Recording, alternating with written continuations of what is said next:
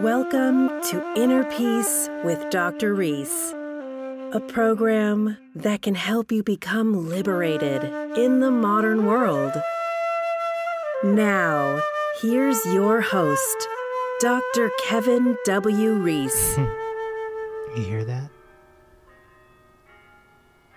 Clearly, it's the top of the hour where I'm at. Welcome to episode number 20.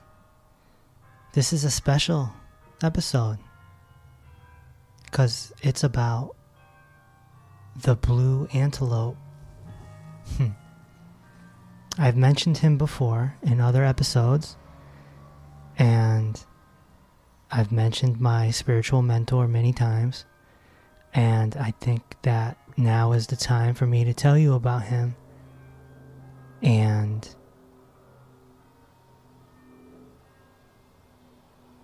the days that I spent with him and how it turned into a 7-year mentorship. 7 years. I don't think that my story can properly be told without him. It was a chance occurrence that happened. It just doesn't happen to everyone. And I'd like to share that. But in order to get to that incredible day in 2012, I need to go back to before I was born. My parents, my mother comes from a Jewish family, and my dad comes from a Protestant family. And back then, in the early 70s, it was considered a not good thing for a Jew to marry a non-Jew. So when my parents got serious and they decided to get married, they had a talk, and my dad agreed to raise the kid Jewish, even though he didn't really care. He was more agnostic, still is. Agnostic, if you're not familiar with it, it's like a skeptical thing. It's like they believe in a higher power, but you kind of got to show them, Like if God showed up, they'd have to ask for God's identification, right? Show me your driver's license. Agnostics are skeptics, but they're not all the way non-believers like an atheist. So anyway, they decided to raise me Jewish, but I had Christmas and Easter on the other side of the family. So I grew up very confused. I would go to Sunday school, and I would ask my dad on the way home, why am I doing this? And, he would, I don't remember his answers, but I think he was sort of, as part of the deal, so to speak. By the time I got to grade school, man, I felt like an outcast. This is a Christian country, so all the teachers do Christmas activities every December and Easter every spring. And so they would try to make me and this other girl, she was Jewish, she was all the way Jewish, try to feel welcome. So they would do Hanukkah exercises too and stuff like that. But what it did is it made us stand out. And what do kids do? They pick on you. So I was constantly called Jew boy and dreidel boy and stuff like that. And I didn't like it because I had Christmas too. So I'd be like, hey guys, chill, man. I got Santa Claus too. Because I did.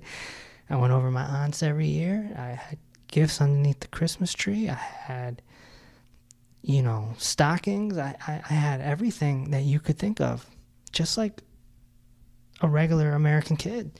But I also had Hanukkah and yada yada. And then as I got to be around 11, 12, it became bar mitzvah time. And this is a really big thing. And I had to learn Hebrew, and I had to learn all this stuff, and it was overwhelming for a 12-year-old kid. And I never could understand why I was doing it. I was embarrassed. I don't mean any disrespect to anyone that's Jewish, but I was embarrassed. And I didn't know how to be proud of it. I didn't understand it. By the time I turned 18 and I went to college, I denounced my religion immediately. Told my mom, I'm sorry, I'm not Jewish anymore. I was actually inspired by Muhammad Ali because he was a Christian man who converted to Islam and changed his name and everything. And he's like, I was like, if he can change, I can change, right? So I did. That's what I did. And, my mom wasn't happy about that. And I think my dad was smiling on the inside about that. Like, yeah, he's got a mind of his own type thing, But I carried that resentment.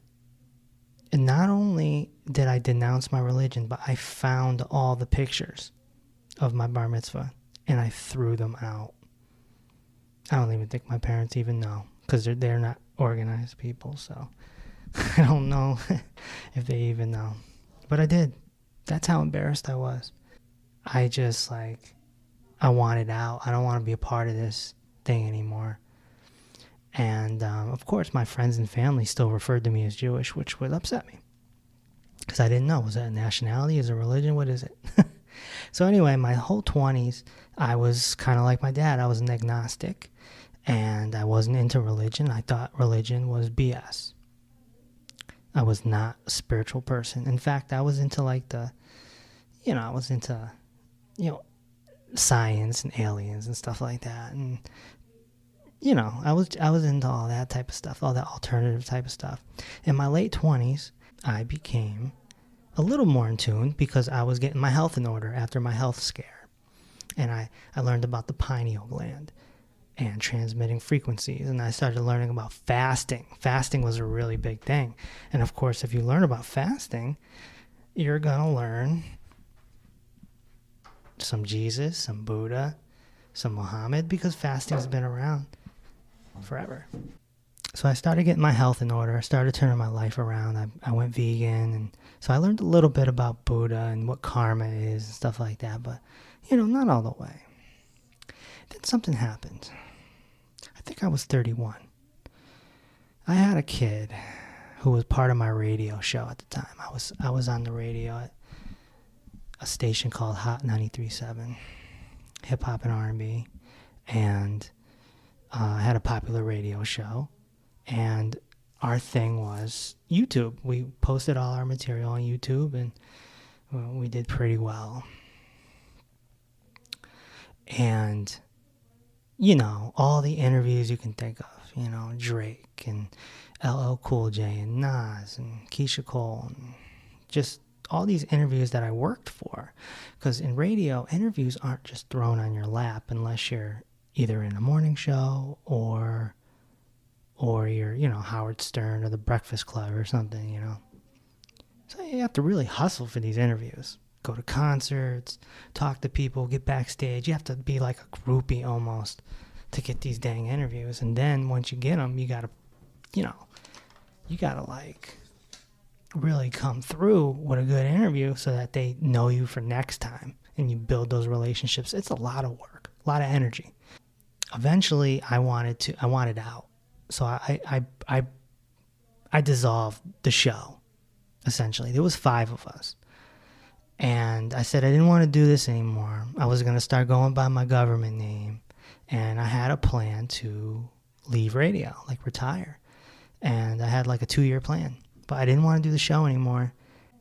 So some people got salty, including an intern. And this intern really got salty. So this 19-year-old kid who's been loyal to me for 5-6 years, maybe even 7 years, he got mad at me. And one day I logged into I don't remember what it was, my Twitter or something, and I couldn't log in. And the picture was changed. And there were tweets coming out assassinating my character that looked like it was coming from me. My email was gone. I don't remember if my Facebook was hacked too. Instagram wasn't around back then. And the worst part was the YouTube channel was gone. It was gone. It was there, but there was no videos. All that work, 10 years worth of work, was gone. This 19-year-old kid had my codes because that was his job, social media. He hijacked my whole social media, changed the password so I couldn't get in, and it was just a blindside attack. And wow. Hard to describe what that feels like. When I worked so hard to build a reputation in a career in entertainment, and now it was being assassinated. He wouldn't answer the phone, wouldn't answer the text, and when one of our other producers reached out to him, he said why he was doing it, and then just stopped talking. And so he was accusing me of something that I didn't do. Still to this day, I have no reason to lie to you. What he was accusing me of, I did not do. It was a misunderstanding. But yet, he decided to attack in such a vicious way. If I was guilty of anything, perhaps it was of not being grateful for his efforts. And maybe he was holding resentment, and he went after what meant the most to me, my career. And then if that's not enough, I had a girlfriend at the time who was very sickly. And the stress made her blood pressure shoot up, and she ended up being sedated, and it was like, so he was attacking my career and my lady. And that sent me into a spiral of anger like I've never experienced before. My ego was attacked. My ego was like, how dare you? Do you know who the F I am? I mean, I was K. Dubbasis running this. Like, you gotta understand that. I was a public figure. I was equivalent to, I don't know, your 6 o'clock news anchor, or your local weatherman. I was a local figure, and this kid was attacking my work, my woman, my ego, with no real explanation. And it was false. It was for no reason. It's like being falsely accused. I went into a dark place. I tried calling the cops. Cops couldn't do nothing. Back then, there was no protocol. You see, now they would do something because there's protocol. You wouldn't even need the cops now. People get hacked or hijacked all the time. But back then, social media was still a pretty new thing, and the cops didn't know what to do. They were like, I don't know. So you're saying he had your passwords? Like, yeah, he was my intern. Of course he had my passwords. I had some clout in the streets. I was a gun owner. And my mind definitely went to those places. Revenge seemed like the best medicine.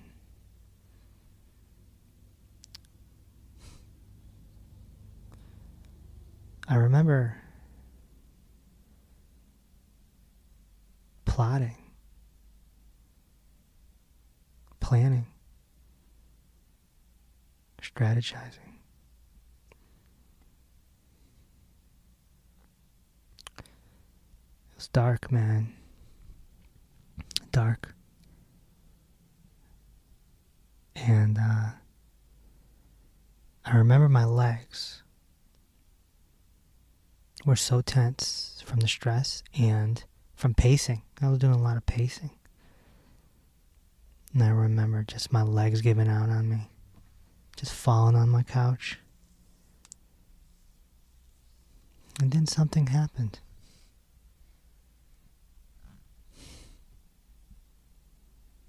I can't explain it. I sort of separated from my body and my thoughts.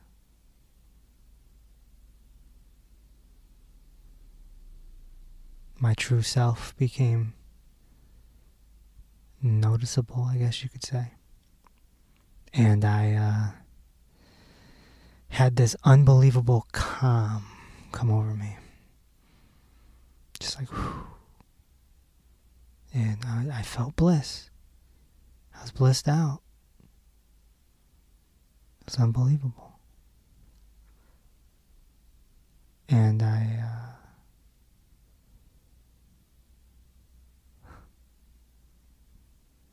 it didn't last long, but it was enough. I stopped caring. I didn't care about the YouTube page anymore. I didn't care about anything. And obviously I was worried about my girlfriend, but I forgave the kid. I was like, he's a 19-year-old kid. He doesn't know any better. So I had this experience and it went away. And I got sucked right back into the world of entertainment, like most people do. Showbiz. Ambition is a disease. And it was right back to the races. Go, go, go, go.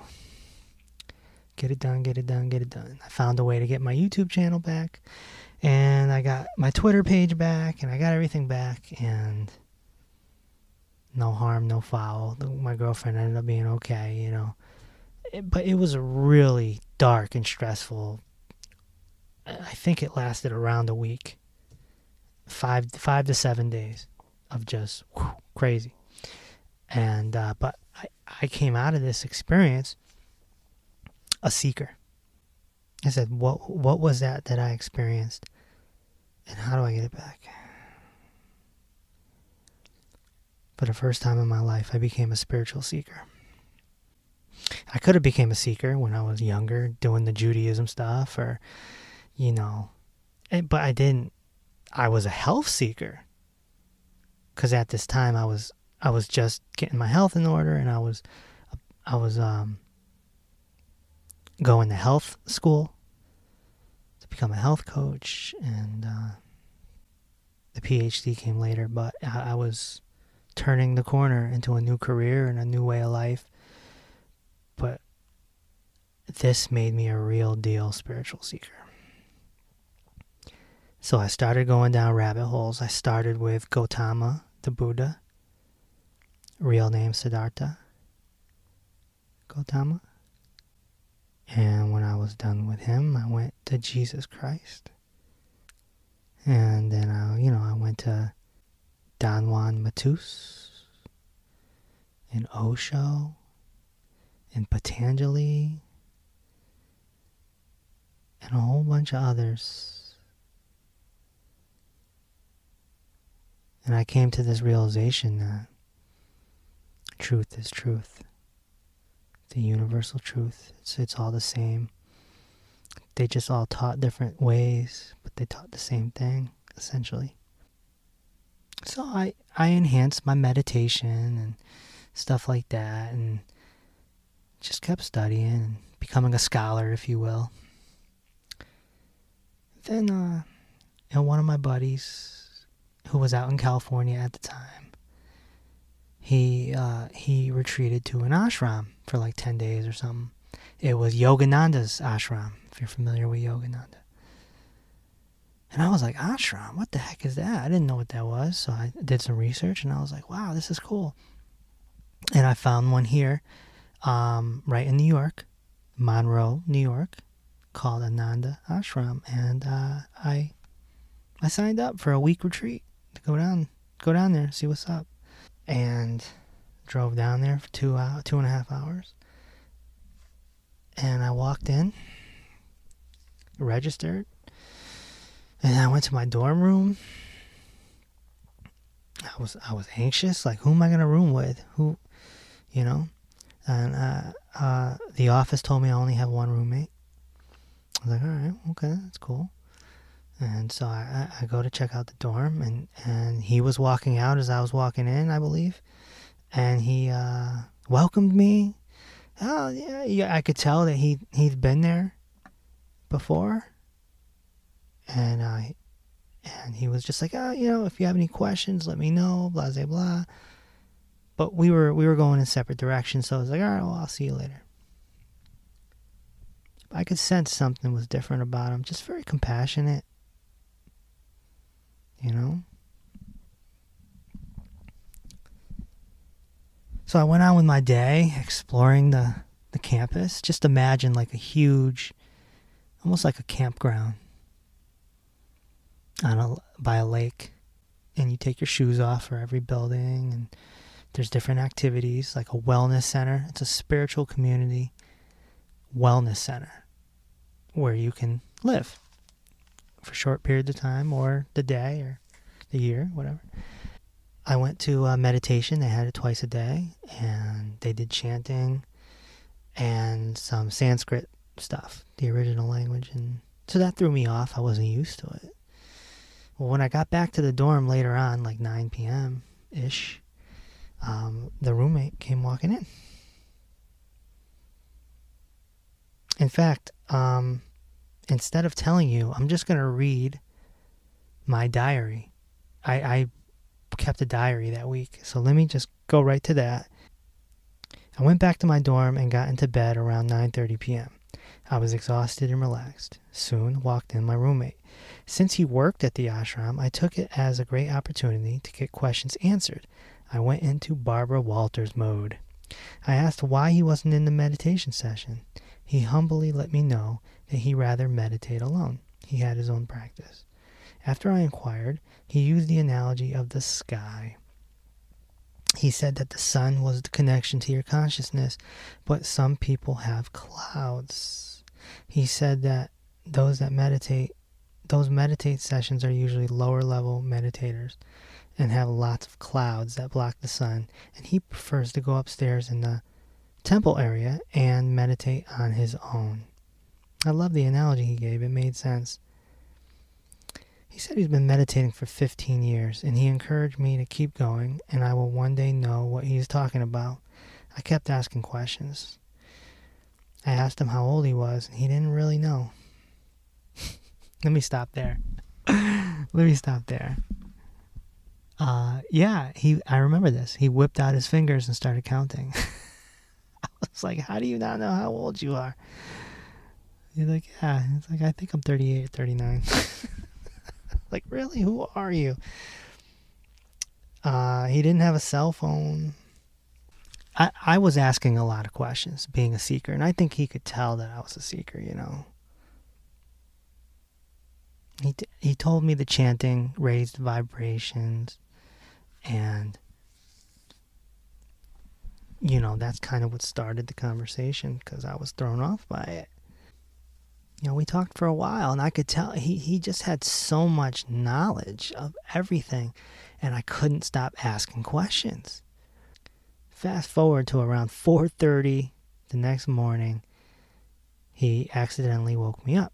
He was getting out of bed, and I was jumpy because I'm not used to sleeping in the same room with someone, you know, 4 or 5 feet away from me. He's like, oh, I'm sorry, go back to sleep, you know.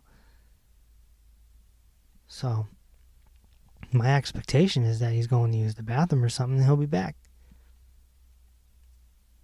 He never came back. Well, he did. 3 hours later, maybe even 4 hours later, he came back, climbed back into bed, and went to sleep. Like automatic. Like a switch. I'm like, what the heck? Where did he go? Later on the next day, I ran into him, and I'm like, where'd you go, man? Well, what was that all about? And he's like, oh, you know, I get up with the sun every day, and I go do my prayers and meditation. I'm like, for real? With the sun?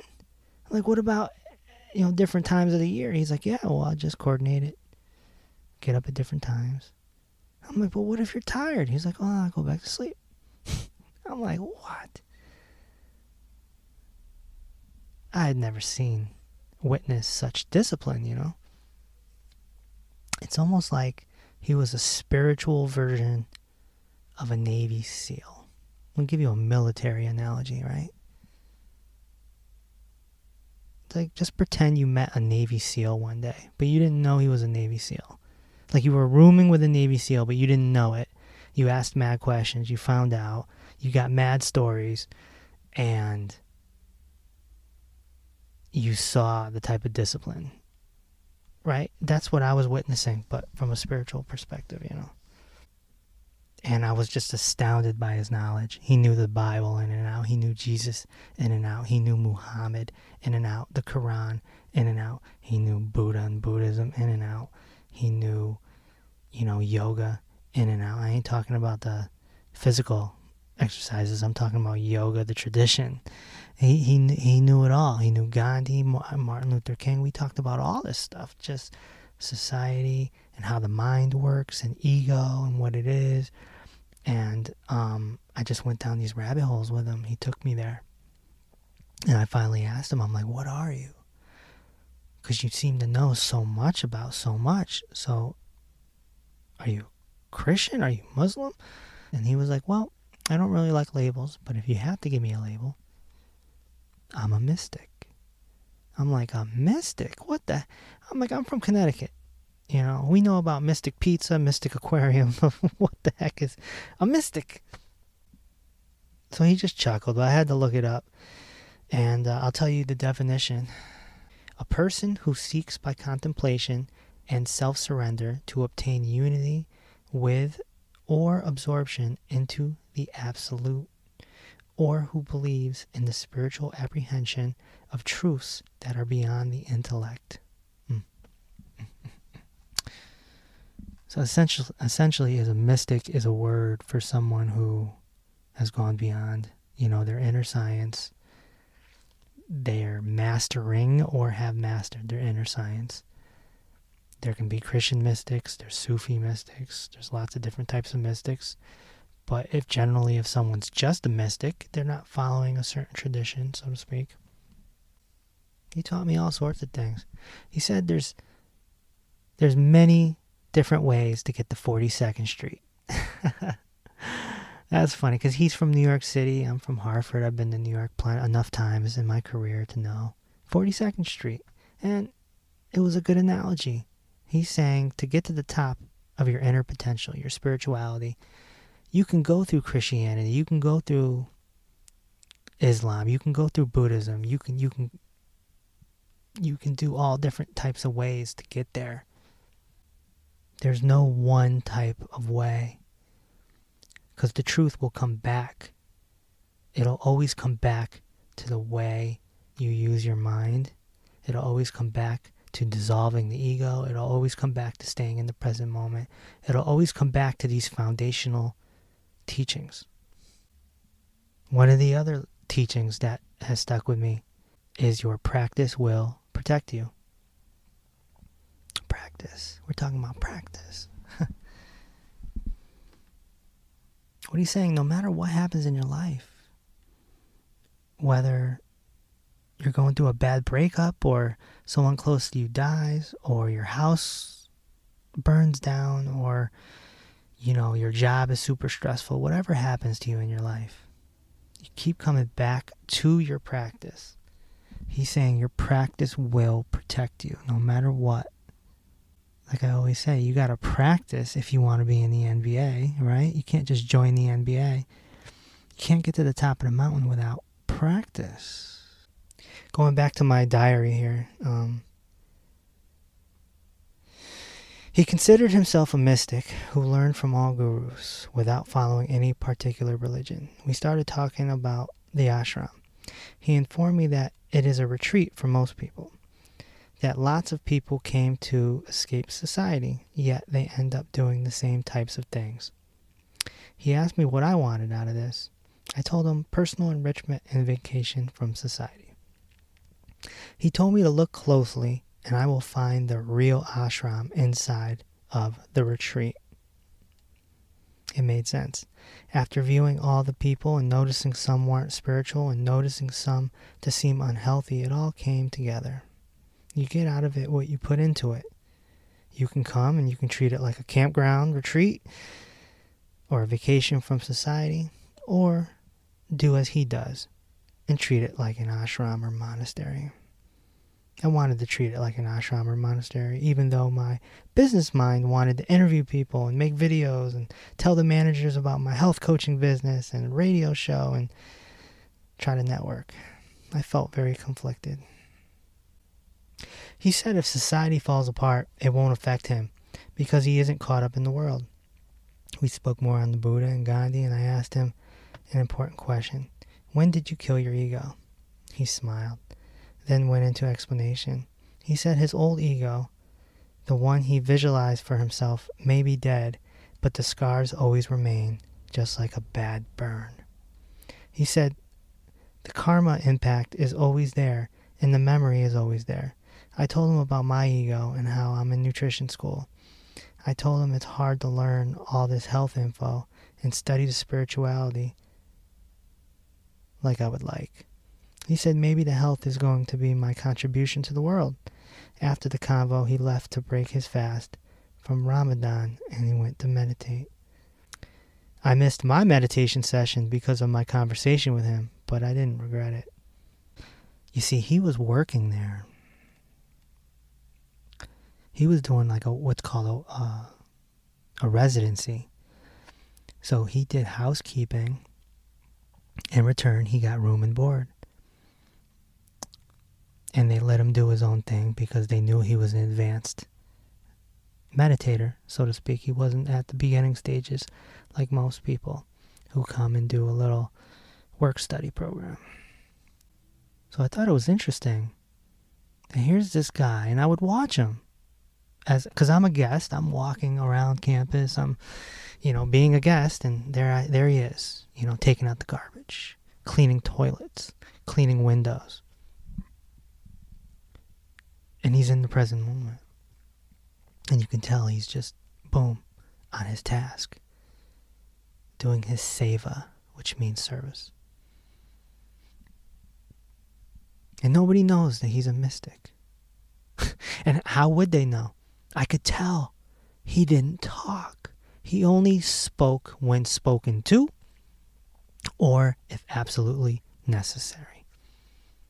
He was in silence.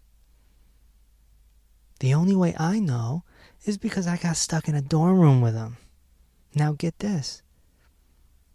He wasn't supposed to be in the dorm room because he's doing residency. He's supposed to be in the staff building.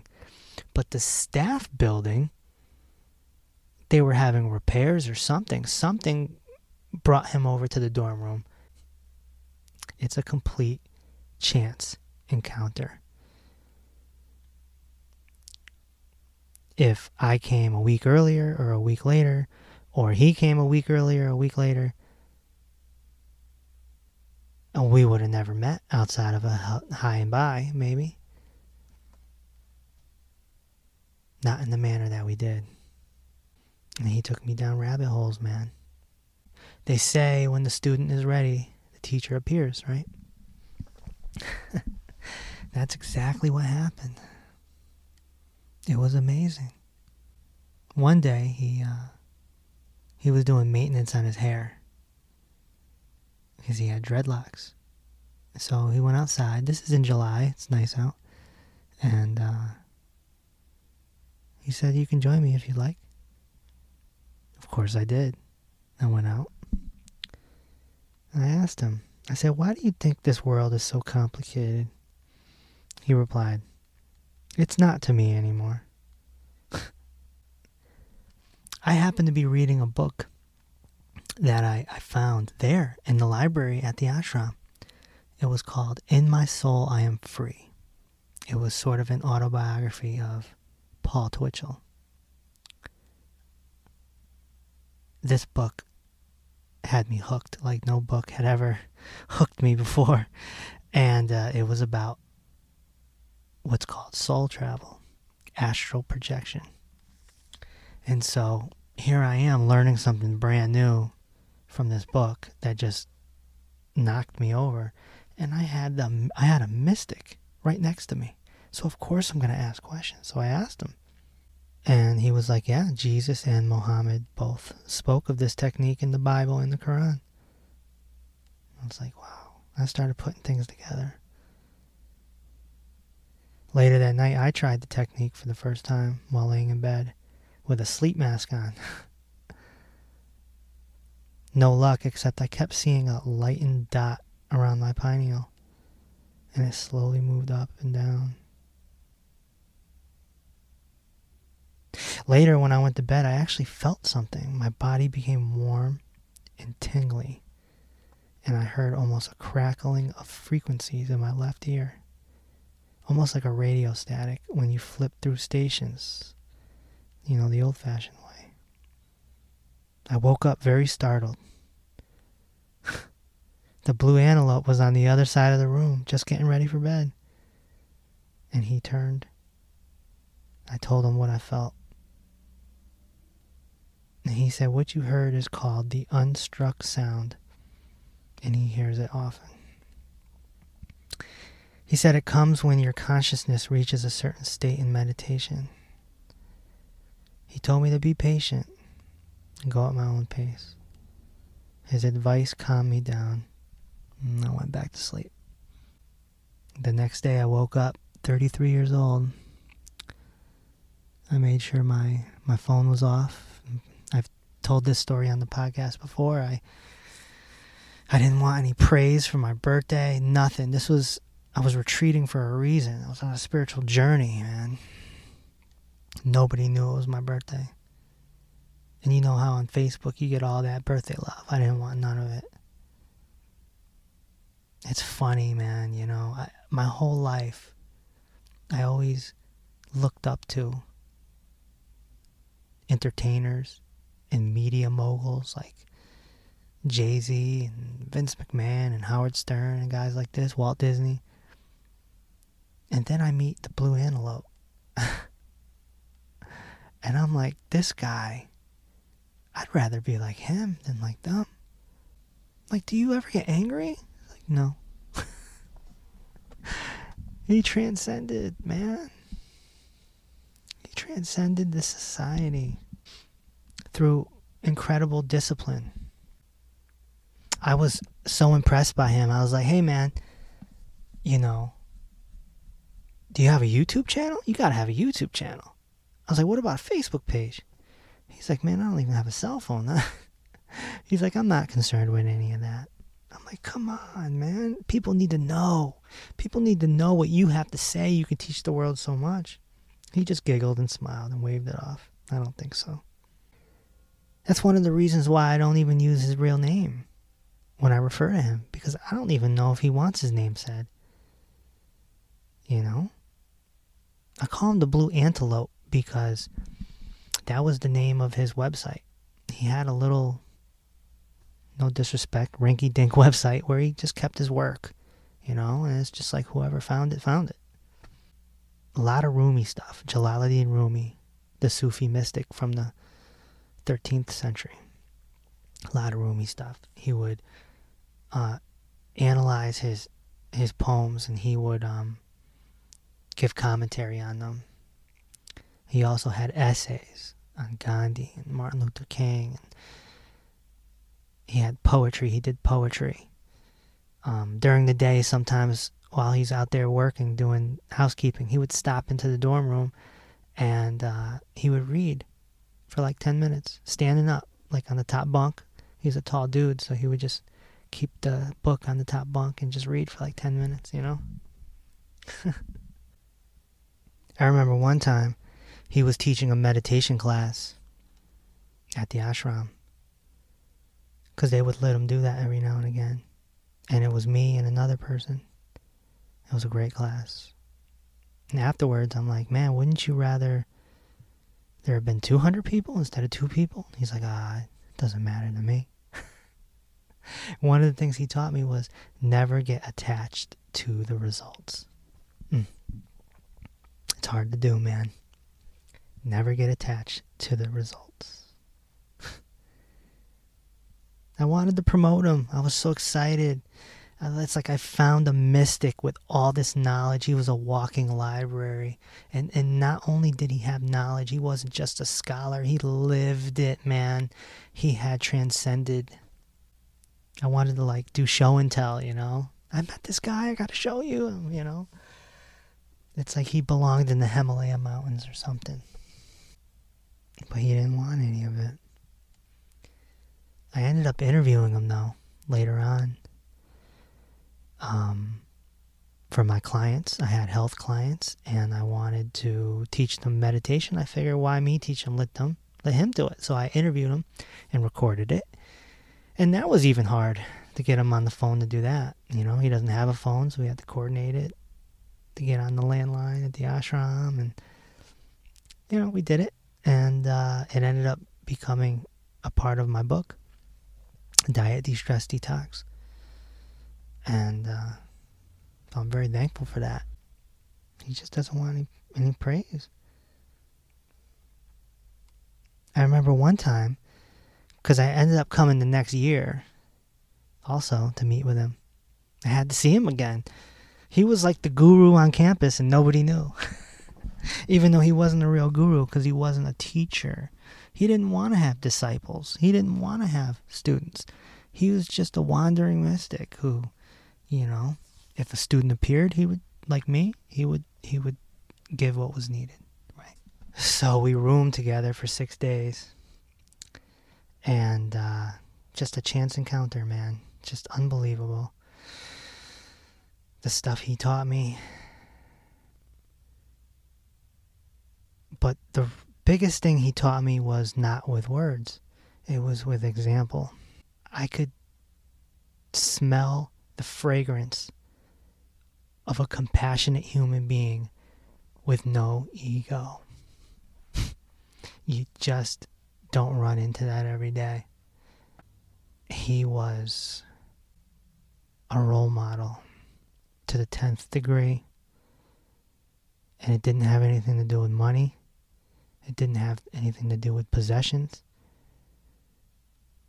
It was what he had achieved by finding his original face, his true self. At the end of my stay, I asked him, like, how can I stay in... you don't have a phone, but how do I stay in contact with you?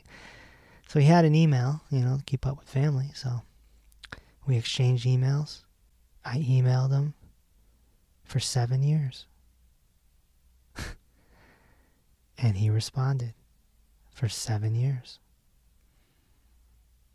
And just like in that dorm room, I asked a ton of questions.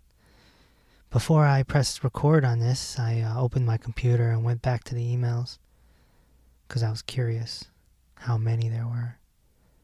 There was 22 threads. 22 threads. Some of those threads are only, 4 emails.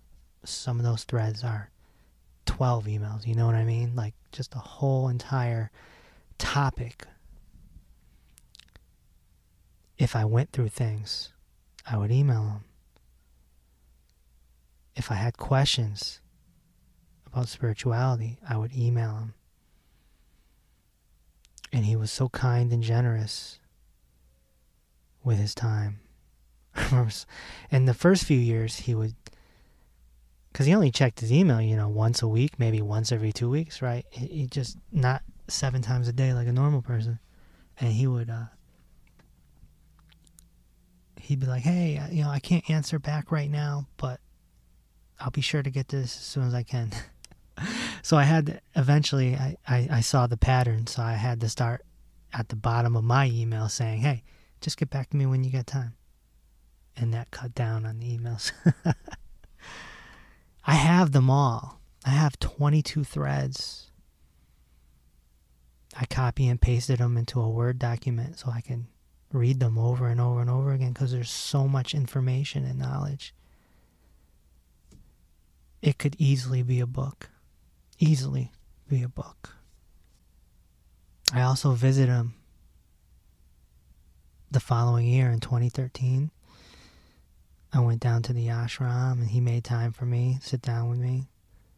I remember one conversation we had about girls. I don't remember how it came up. Obviously, I'm the one that brought it up because he never brought up anything. He never had anything to say. I had to bring up everything. It was one-sided, man. He spoke in silence, unless you ask him a question. And I asked, I said, I must have said something about a girl, but I remember me talking about big booties. I don't remember how it came up, but, you know, he's from New York, I'm from Hartford. It's pretty much the same kind of culture. And I'm like, what about girls? Blah, blah, blah, blah, blah. Like, you know, sometimes you see a girl and she's, you know, shaped like this and she's beautiful and you just want to. And he's like, look, man, it's flesh. It's a body. It's going to disintegrate. If you find a woman you're into, you have to find one. It has to be beyond flesh. Because that flesh, that beautiful woman is going to be old and wrinkled and gray one day. I remember that. We had many talks. I also visited him when he was doing his Rumi circles. He would do these events. The ashram would let him do. They would give him the auditorium. And he would pay tribute to Jalaluddin Rumi by reading some of his work. And by chanting in Arabic. This dude would chant in Arabic. And it was beautiful. And it like raised the vibration of the room. I'm like, wow. I could tell he had a connection to Jalaluddin Rumi. I later found out, 7 years later, that Rumi was his master. And that's when I realized you can have a master that's been dead for centuries.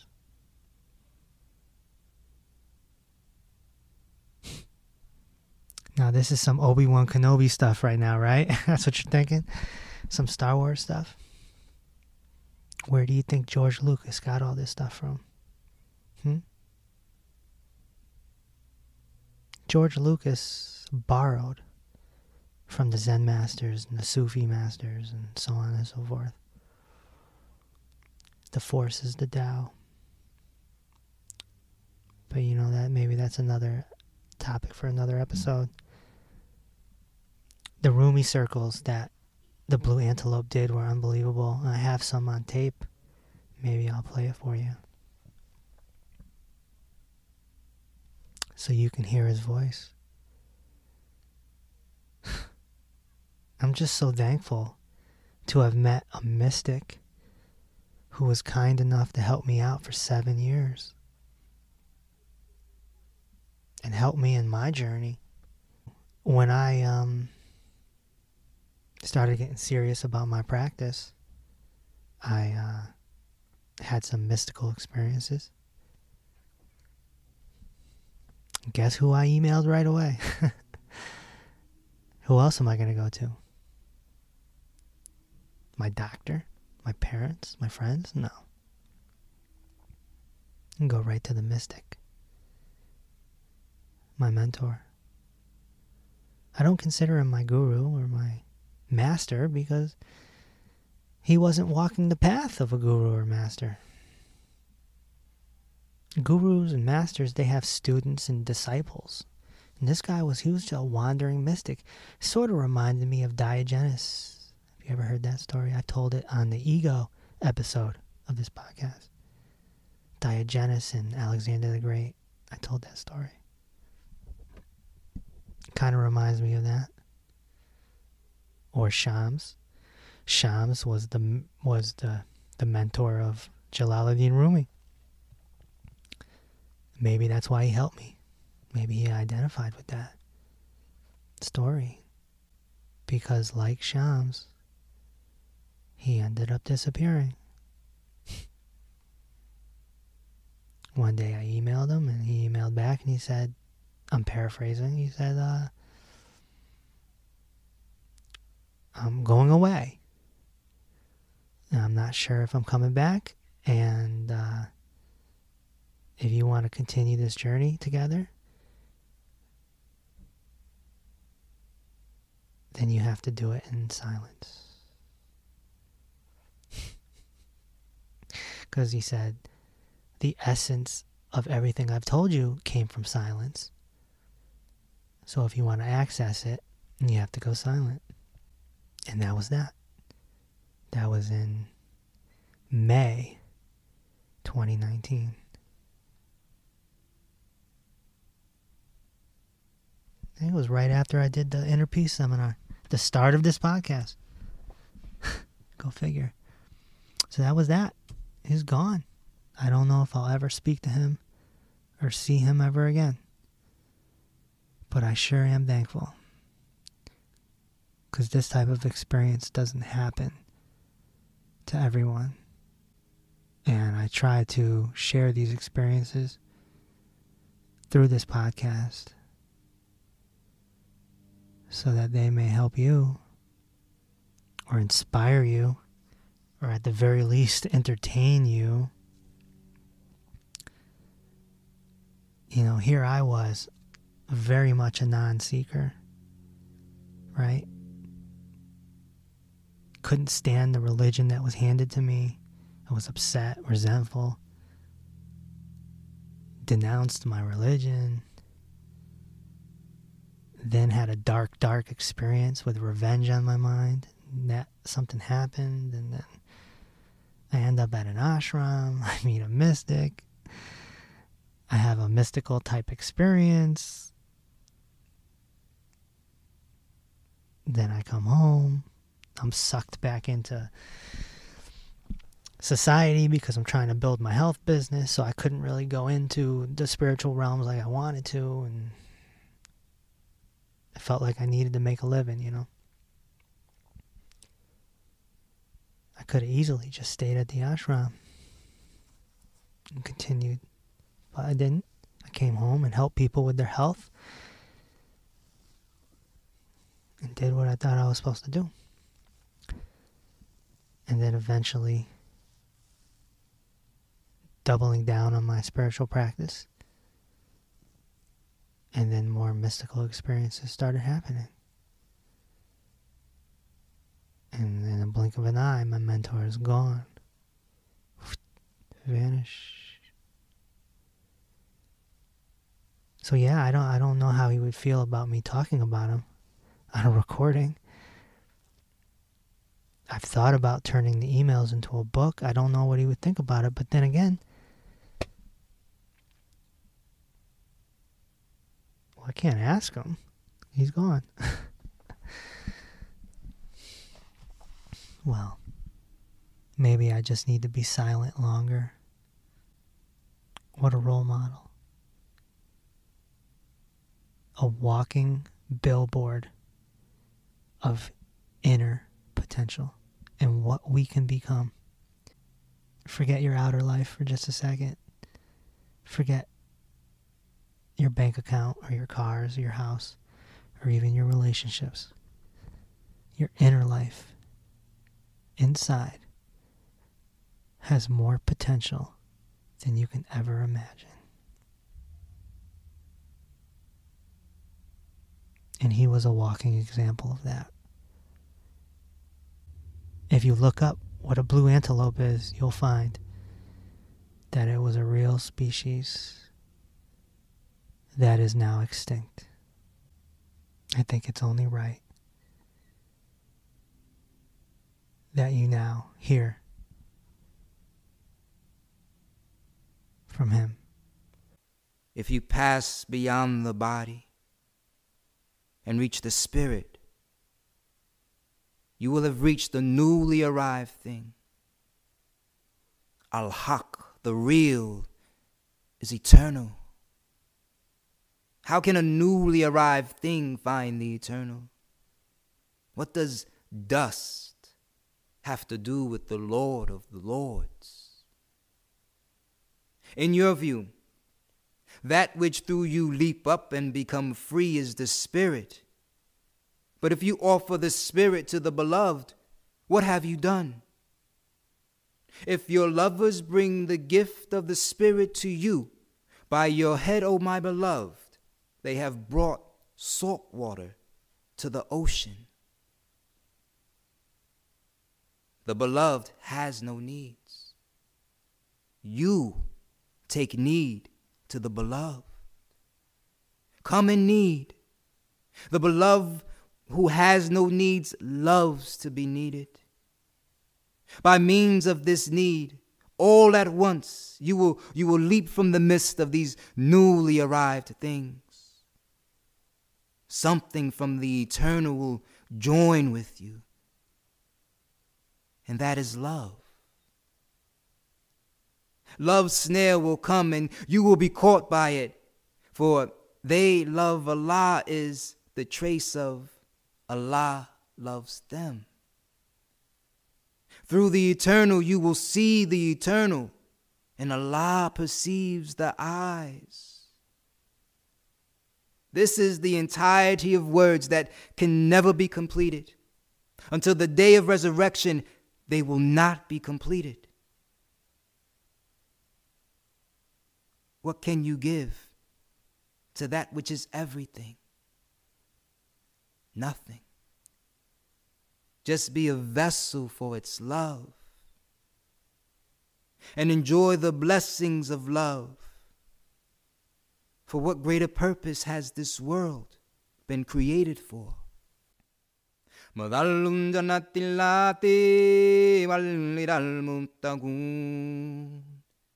فيها أنهار من ماء غير آسن والأنهار من لبن لم يتغير والأنهار من خمر لذة للشاربين والأنهار من عسل مصفى ولهم فيها من كل ثمرة والمغفرة من ربهم.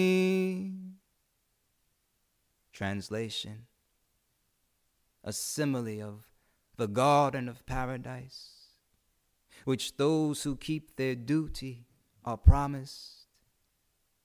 Therein are rivers of water unpolluted, and rivers of milk whereof the flavor changeth not, and rivers of clear-run honey. Therein is every kind of fruit, with pardon from their Lord. If you hear words coming through a wall, you know that wall isn't speaking, and that voice belongs to someone else. The saints are like this.